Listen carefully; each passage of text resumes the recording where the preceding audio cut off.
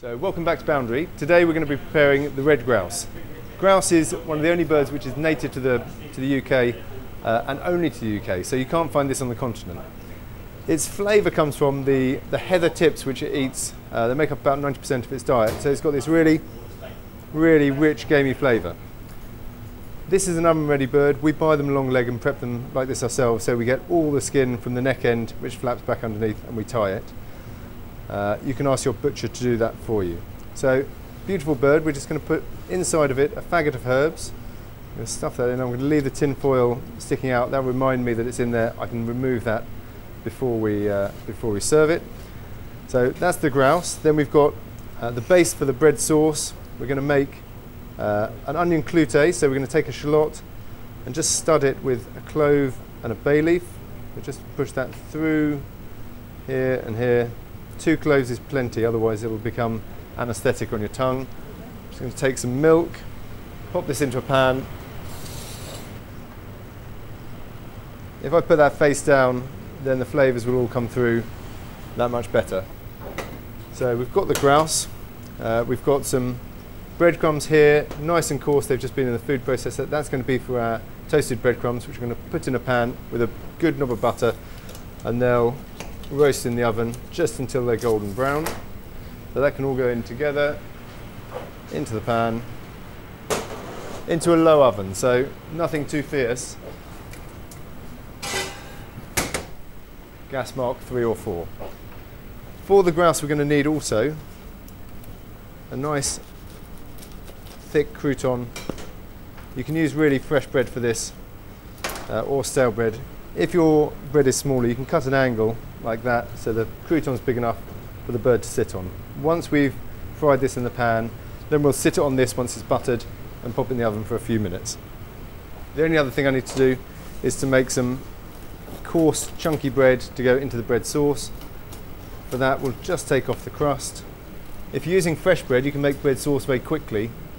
It absorbs the milk that we're infusing over on the pan without any problem. If you're using stale bread, then you need to leave it a good 20 or 30 minutes for it to really soak up before you start mixing it. Otherwise, you end up with a very gloopy mess.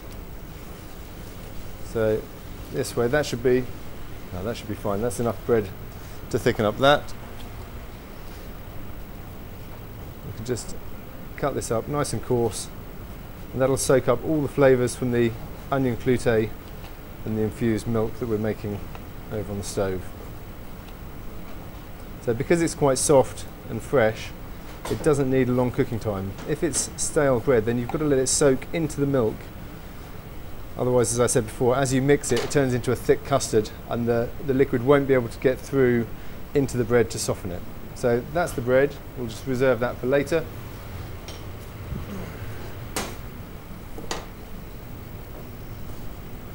There we go. So, into the pan. This can go over on the other heat. So, we're roasting the bird. Just going to season it with a little bit of table salt. Okay, so I've just put a knob of butter in there. As it goes quiet, then it's hot enough to start sealing the bird off. I'm going to seal it on each side because we want the thigh to cook through and the thickest part of the breast here. We've still got that faggot of herbs inside. That's just bay leaf, rosemary and thyme. Give a little bit of an aromatic background to the bird. Just sealing it. We don't want too much colour. And we can just turn the bird over. I'm not putting the whole pan on the heat because I only want just this part of the bird to cook. If the whole pan's on the heat, then it's going to get too hot here and that'll start to catch and give you bitter flavours which you don't want. Let's have a look at these breadcrumbs. We just give them a mix around. You can see the butter's spreading out, it's all going nice and golden.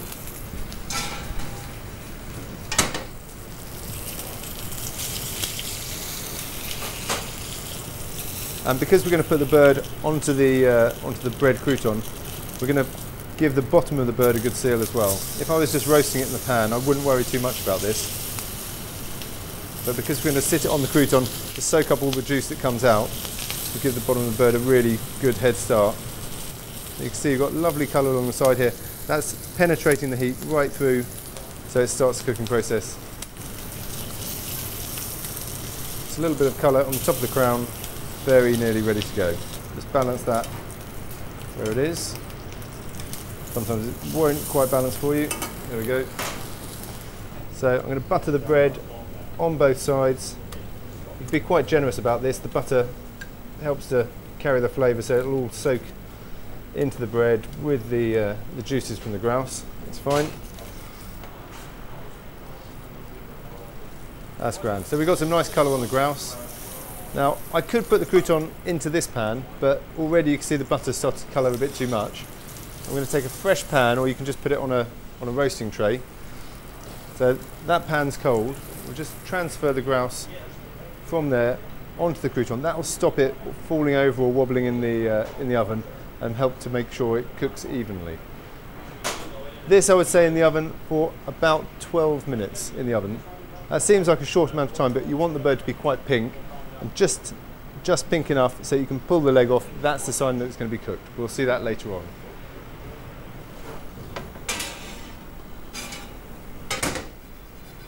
So the breadcrumbs are toasted really nicely. There's a few around the edge that we can just, so if they've just started to catch, just pull those ones out. The rest of those look beautiful. You want a bit of character in there, so you want some bigger, chunkier bits as well as the fine stuff. And that way you get some chewy stuff, some really crunchy, crispy stuff.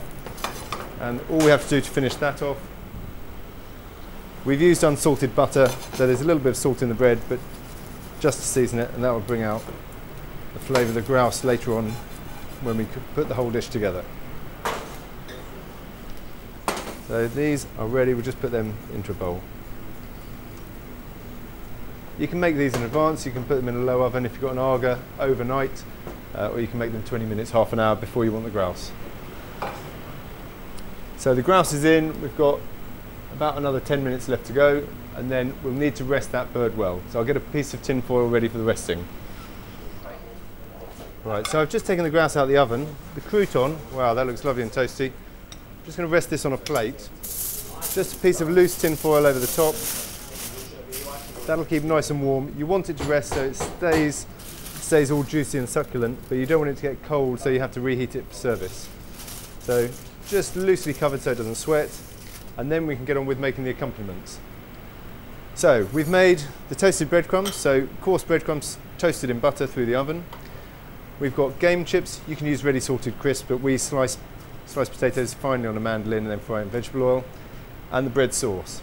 So we've got the infused milk here from earlier, so this is the shallot with the clove and the bay leaf. We're just going to hold those back, put some of the milk in a pan.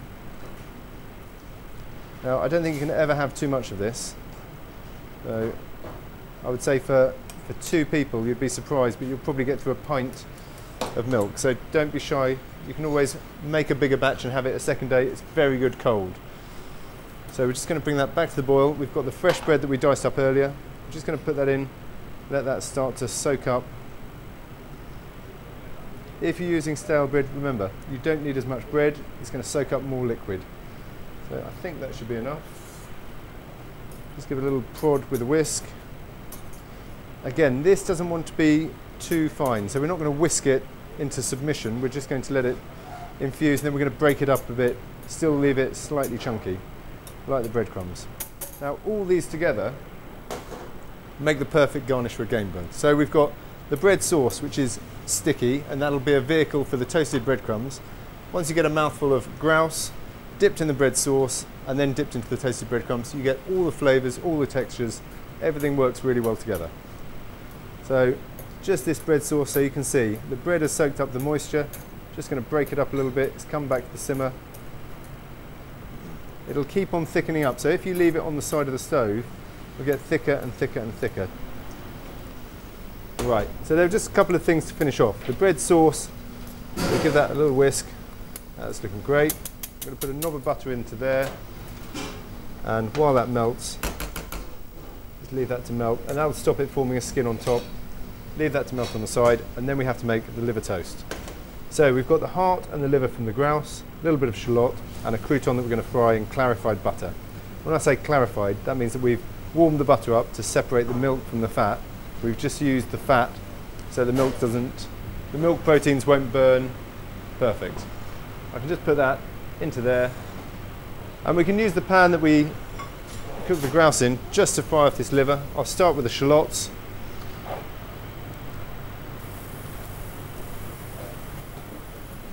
They can all cook with the juice from the grouse. And then just so this cooks evenly, I'll just cut the heart down the middle. And we're going to mash this afterwards on toast. Just to soften the liver, and the heart can go in.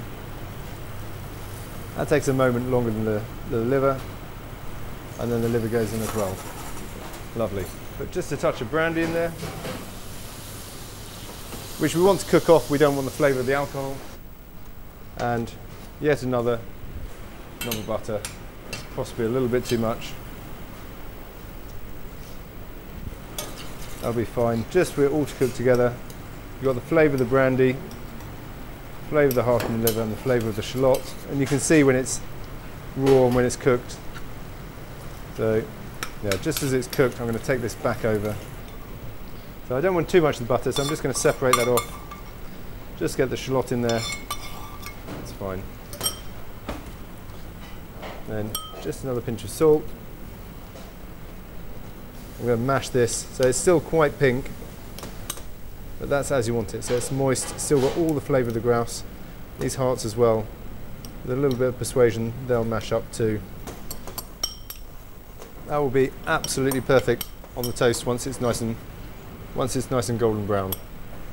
So the crouton is done now. I'm just going to drain that on some kitchen paper. It's full of butter, so just take off the excess. I'm just going to spread that onto the toast. So for each grouse you should have one heart and one liver inside, and that will make that much pate to go onto your fried bread crouton. If you want to really fancy it up, you can use, as we do, a piece of brioche for your crouton there. That can go into your serving dish. Then we have the grouse, which has been left nice and covered. Perfect. So we're just going to nick through the string here to release the legs. That's held it all together, so while it's cooked, it's not all fallen to pieces. These herbs that we talked about before, you can just smell a little bit of that in the background. So the grouse is still nice and warm. Put that onto our serving dish. So we're going to serve the toasted breadcrumbs on the side. That should be plenty. Wow, they look great. A few of the game chips, just at the back of the bird here. And we'll put a nice big bunch of watercress, because you need something fresh to go with this as well. Best to finish it off. We've got the bread sauce, the butter's all melted, and that's good and thick and ready to serve. So again, not too over refined, it should be chunky and a bit gloopy. Perfect. And as I said before, if it's perfectly cooked, the leg should just pull straight off, he says. So just like that, so it's still nice and pink on the inside. And well, personally, I wouldn't be afraid to get my hands in there with the toasted breadcrumbs. That is the best part of the grouse. It's very good.